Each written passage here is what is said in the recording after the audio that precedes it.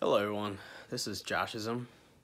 Here's my 2 pesos on installing this Vernier handle onto this metering valve.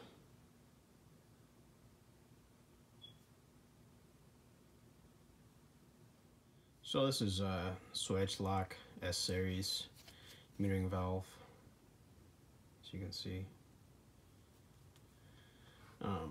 I'm going to actually be installing the Vernier handles onto these.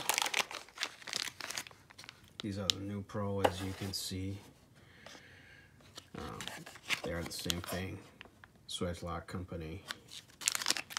Swagelok on the back of it.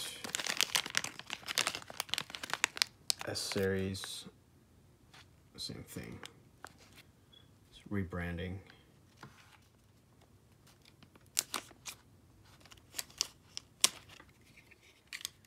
So you'll probably find that after tightening your knob or handle all the way, it's still releasing gas.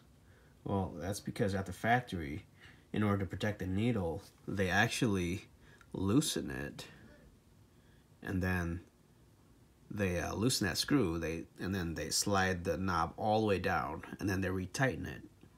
That way you can't push it past where it's gonna break the needle. So in order to close the needle valve, we have to loosen this screw right here and slide it up about 1/8. But you have to make sure that the screw, this little screw here, is mounted on that flat side. And so you don't want to slide it all the way down. You want to give it like maybe 1/8 of an inch, and then you tighten it. And then gently close it.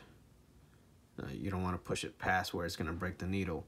And then you pull back a little bit, just a little bit, like maybe, I don't know, 1/4 of a turn.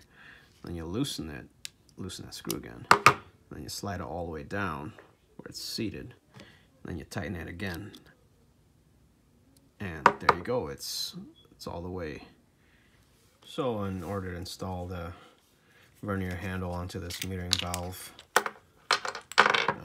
you just first install this piece, make sure the numbers are showing, align it to where you'd like, and then use this 2mm Allen wrench and tighten it first right here. Make sure it's aligned, and once that's aligned, then you install this piece. Make sure that the screw here is aligned to the flat side of this needle here before you screw it in. So once that's screwed in, you tighten it, and then you make sure the 0 is aligned to this line right here, and it touches that 0 right there. And then you tighten the screw, and it should be the 2mm.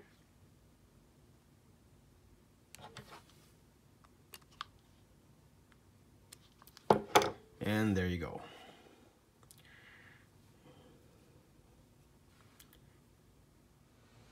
Just in case somebody's wondering what I'm using these metering valves, solenoids, and regulators for, I'm just using them for CO2 injection in aquarium plants. It really helps the plants to thrive.